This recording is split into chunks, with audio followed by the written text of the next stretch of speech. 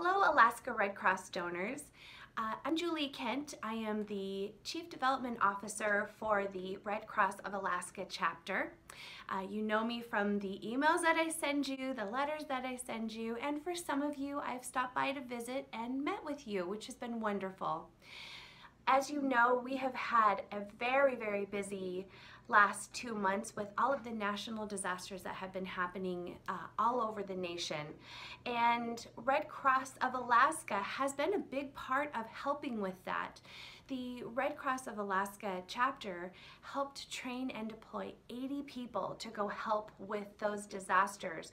So on a very local level, our disaster team was very busy.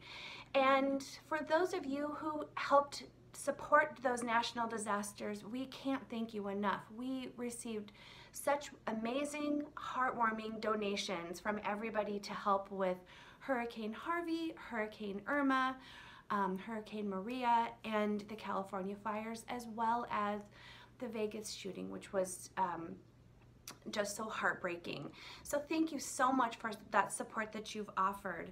But I want to turn our attention a little bit to the Red Cross of Alaska, the local chapter here, and the work that our disaster team has done to not only support national disasters, but to support our community here.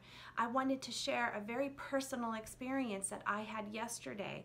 I joined a member of our disaster action team member for a couple that was in Providence Hospital that had been in a fire.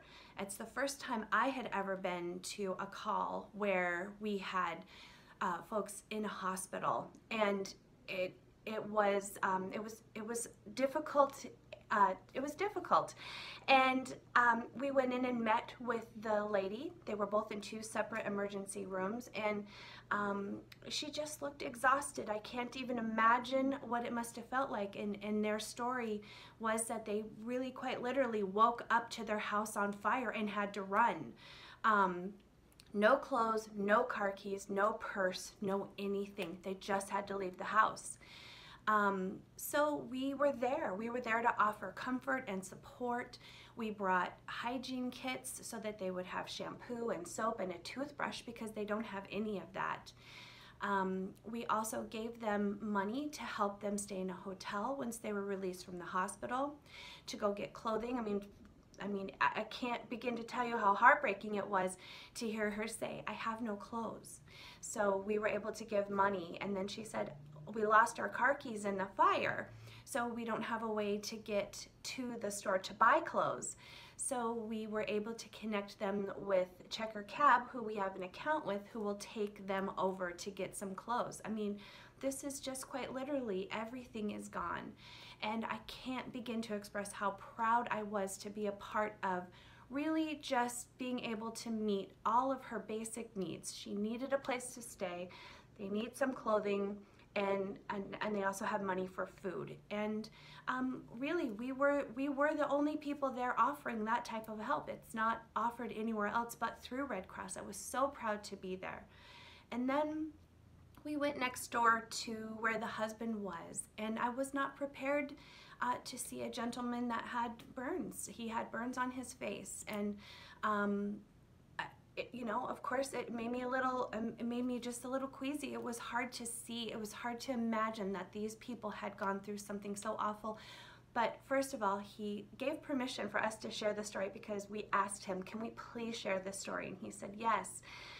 But he never stopped smiling, never stopped trying to make our day, trying to be so positive and thanking us for what we had done. And here he had been through one of the worst things you could go through, and he was just being so positive. We were so inspired, and I left there a little changed. I was so happy to be a part of the Red Cross, and so happy to now have the opportunity to share my one experience.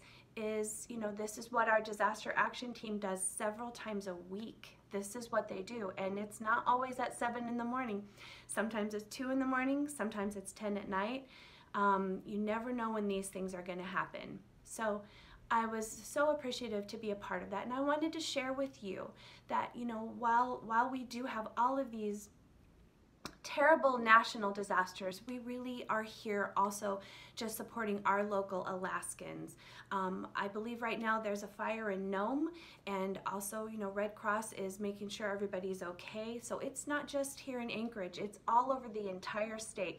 We are making sure that people are safe and they have their basic needs met, and that we can help them out.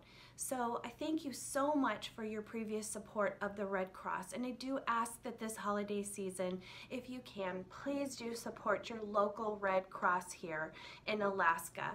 The work that your donations allow us to do is just absolutely phenomenal, and we thank you from the bottom of our hearts. Thank you so much. Have a great day.